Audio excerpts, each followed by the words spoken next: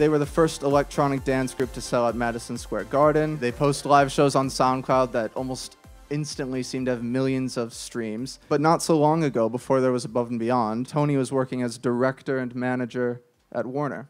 If you saw anything at Warner, why some groups seemed to just take off and others just sort of flicker out or fade away?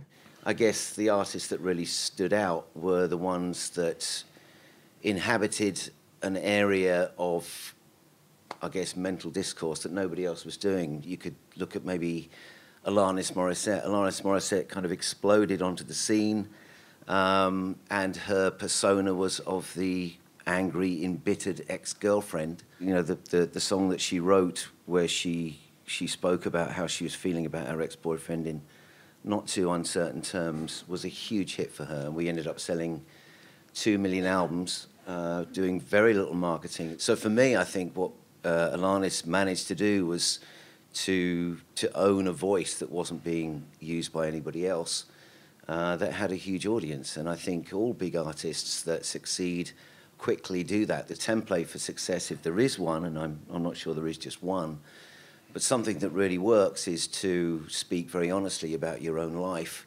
in a way that other people can identify with.